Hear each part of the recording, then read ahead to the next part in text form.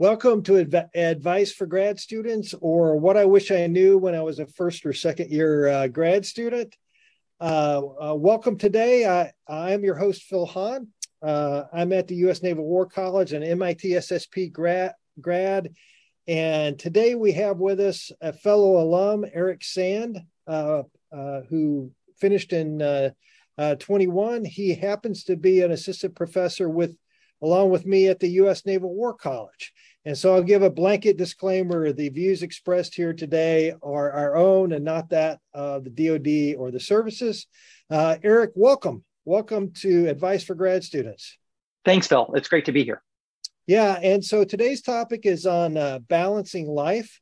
And so my first question to you, Erik, is why did you pick this topic of the list of 24 different topics? Why was this on one of your lists?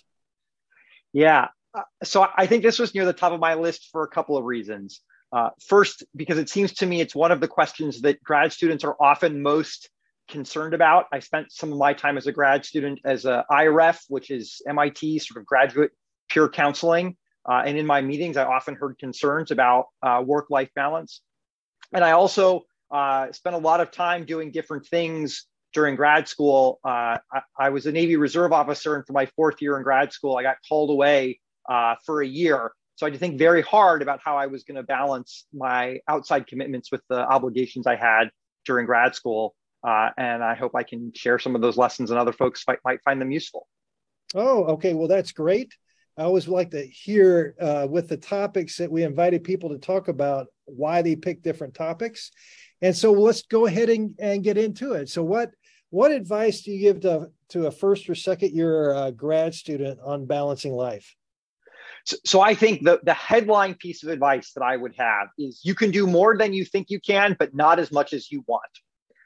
I think about four buckets of where I spent my time when I was a grad student, both in my first couple of years and further on. So first is just like your life, right? Whatever you enjoy spending your time doing, you want to spend your time on. The second is grad school, obviously. The third is what I would call the academic or the professional bucket. And I'll talk about how I think that's different than grad school work a little bit. And then the fourth, which depends on sort of your situation, is if you choose to do anything for some extra income besides your grad school stipend. I think that's a useful way to think about the four buckets on which you spend your time. So first, let me talk about why I think the school bucket is different than the academic and professional bucket. So school is obviously everything you need to do to get your work done for your classes. But there's a lot more that could relate to your academic or your professional work besides just getting your classes done. That can be working groups. That can be special summer programs that you might choose to go to, like IQMR or IPSCon or RAND summer internship. It might not be something that's explicitly academic. As I said earlier, I was in the Navy Reserve. I had to balance my reserve obligations. And I think it's useful to think about those things as separate because there's a lot of variation in that academic and professional bucket for different people. Okay, well, you've given us a list of the four buckets, but you haven't given us that insight. What is it that you learned? What kind of challenges that you had in order to kind of do the prioritization? Absolutely.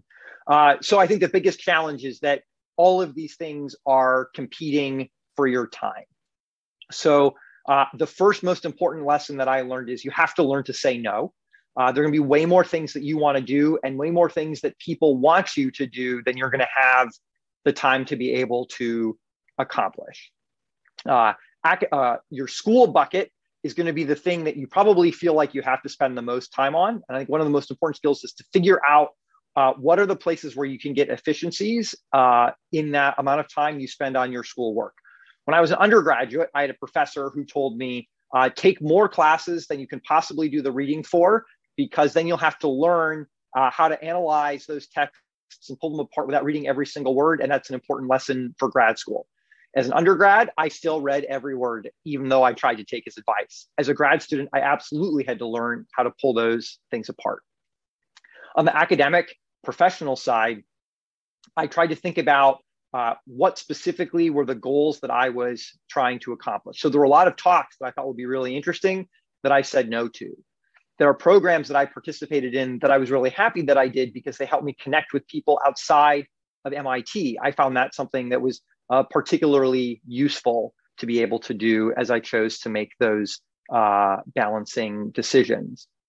Similarly, when I went to fill that income bucket, I tried to find places that overlapped with other things that I was doing. So whether that was taking extra orders for the Navy Reserve that helped me kill two birds with one stone there, or some professional programs that provided a stipend to kill two birds with one stone, or because on my life bucket, I worked as a tutor in an undergraduate house, which helped me do two things there as well. Okay, well, you mentioned, I was getting ready to ask you about the life bucket. I happen to know, I've met your lovely wife. I assume that some of that courtship took place during grad school. So what kind of challenges did you face in the other aspects of your life that didn't have to do with that professional part of life?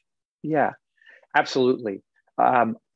Grad school is great in that you have lots of flexibility to control your time and where you're physically located, but also has lots of constraints because there are lots of things to fit in that time that you're trying to do. So for me, it was I tried to find defined activities that I knew how much time that they would take that allowed me to do more social things. So I love singing, so I joined a choir, but I knew exactly how much time that choir was going to take and how to schedule it. As I mentioned, I worked as a tutor, but a lot of that tutor work was done while I was at meals, which was something that I already needed to do. So I could overlap that as well. And so those types of things help me free up time to spend on other sorts of things. I'm not sure I can offer any dating advice other than to say the fact that the folks that I dated lived relatively close to where I did meant that I didn't spend a lot of time commuting. Okay, well, I'm going to ask you a question because learning has a lot to do first with failing. And so part of this is what you wish you knew. So can you give an example of an initial failure you had with life balance and how you adjusted to it over time? Yeah, absolutely.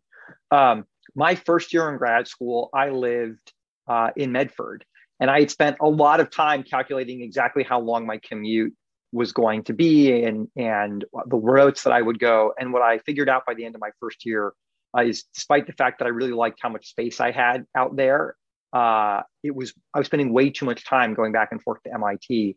And that by the time I got home, I never wanted to go back into Cambridge to do anything social. And so after that, I moved into Cambridge, which allowed me to be able to do a lot more, both on campus, to be able to go home and then come back out. So that was a major lesson that I learned that first year. Okay, well, great. So we're coming up to about the last minute of this lesson. So I want to turn it to you. One last comments of what, any other thoughts that you have to grad students as they're trying to get this idea of a life balance together? Yeah. The one last piece of advice I would specifically say is make sure you reserve time during your summers to do something fun. I always planned to do way too many things during my summers, whether they were personal or professional. I was never able to get all of them done. But I think grad students often feel lots of pressure that there are all these things they're supposed to be doing during their summer. I think it's really important you set aside at least a month of every summer for something that you're going to do that's fun. Okay, well, great. Well, thank you so much for your time today on Advice for Grad Students.